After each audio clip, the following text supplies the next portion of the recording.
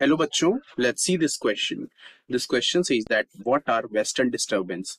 How do they affect the climate of India? तो इस question में पूछा गया है कि वेस्टर्न डिस्टर्बेंस क्या होते हैं और वो इंडियन क्लाइमेट को कैसे अफेक्ट करते हैं. So the key concept of the question is western disturbance. So the western disturbance are the weather phenomena brought in by the westerly flow from the Mediterranean region. They occur in the month of winter and cause rainfall in north and northwestern part of India.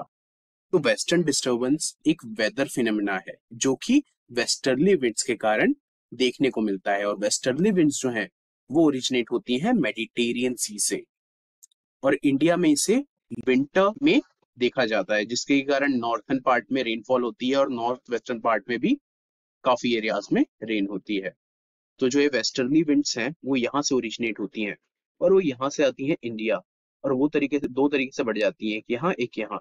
इसी के कारण यहाँ पर rainfall होता है. सो they affect the climate of India in following veg. First, by causing cyclonic rainfall in the month of winter, which is otherwise dry.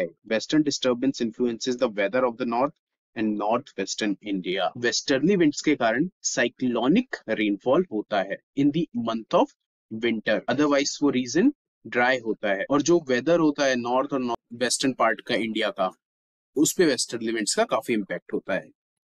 And the second point, although the amount of rainfall is meager, it is highly beneficial to the rabi crop, especially the wheat.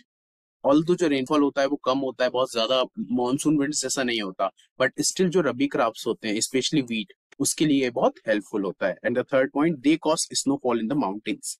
तो जब ये Tibetan mountains चले जाता है और Himalayans में उसका एक पार्ट चले जाता है, तो हिमालयन माउंटेन्स में इसके कारण रेनफॉल होता है. So this is all about the western disturbance. I hope you understood well. Best of luck.